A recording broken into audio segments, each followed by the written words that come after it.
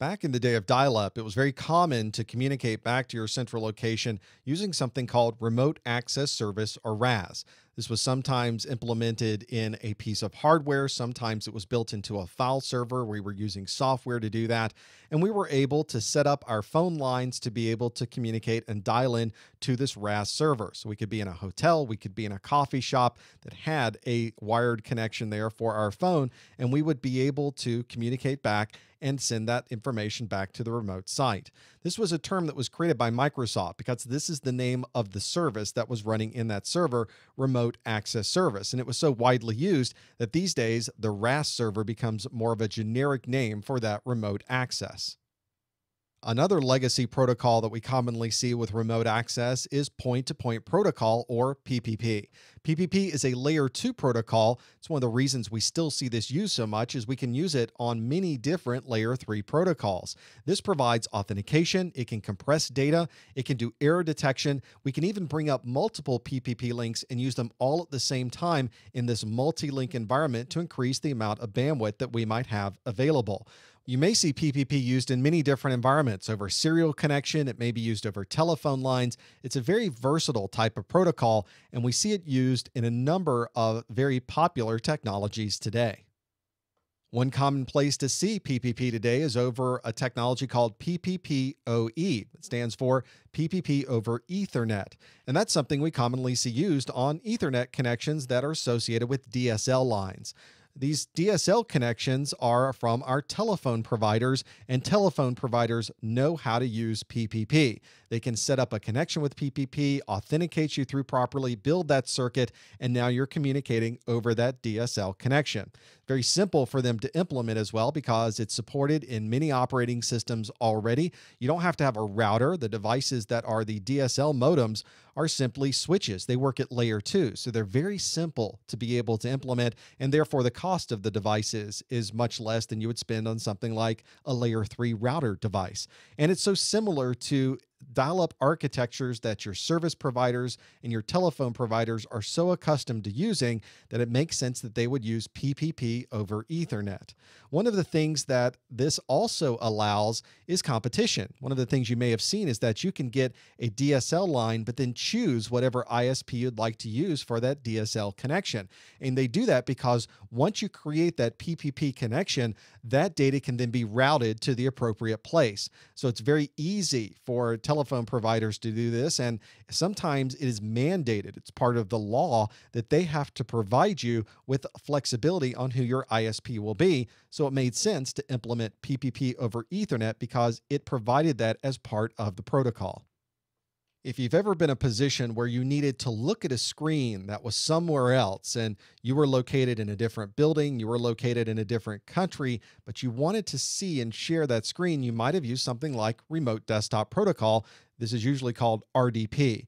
This allows you to see exactly what's on a screen. You can share that desktop screen over port TCP 3389 and using a particular piece of software called the Remote Desktop Connection.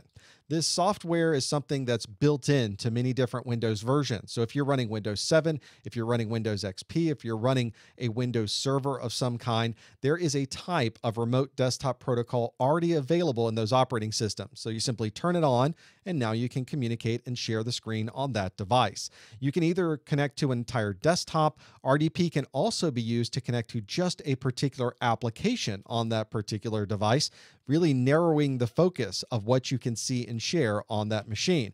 And you can get clients for RDP that work in Windows, they work in Mac, they work on Linux, they work on mobile devices. Almost everything has a remote desktop protocol client available. So you could be on an iOS device and still look at the remote screen of a Windows server. Makes it very flexible and very easy to manage these Windows devices.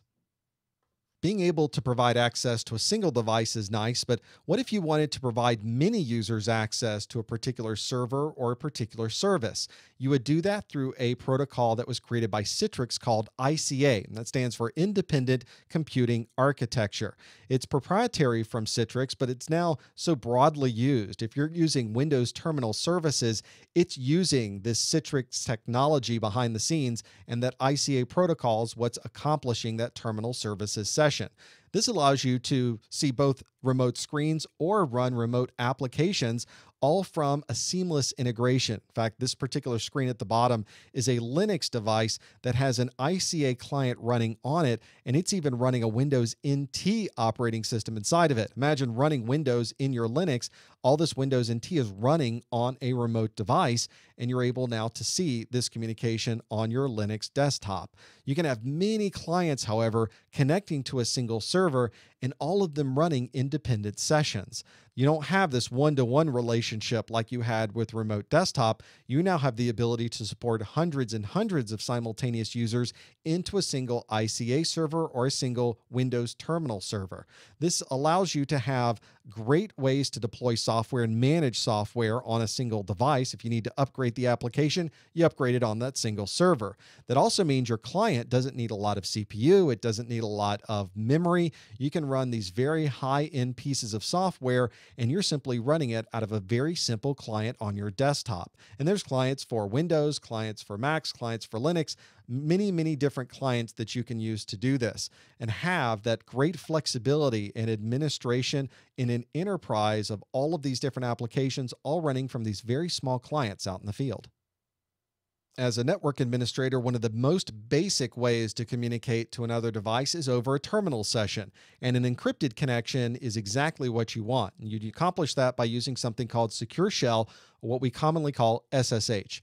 This is an encrypted connection from your device to another, and it provides you with a command line view of what's happening on that device. So if you need to administer a router or a firewall or some other server, there's probably an SSH server that is running on that device that you would communicate from your SSH client. That allows you to administer that. You don't have to have a lot of bandwidth available because it's all based on text, and it's also an encrypted link, so you can be sure that this remote communication is completely private.